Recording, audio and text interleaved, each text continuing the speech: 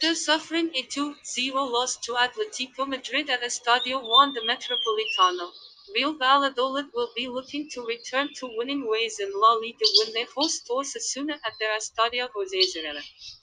Loftusla have yet to find their best form in the first half of the season, but Friday's clash could be the turning point for the home team. The likes of Guardiola, Kiko, and Orellana are all likely to miss the game through injury. Osasuna, on the other hand, suffered a dip in form, with the team collecting only 1 point in total from the previous 5 league fixtures.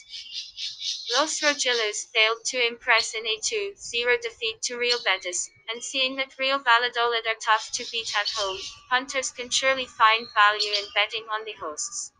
The likes of Adrian, Chamiavilla, Peraz, and Toro have all been struggling with injuries. Speaking of the away team, this match will be played on 12/12/2020 at 23 o'clock.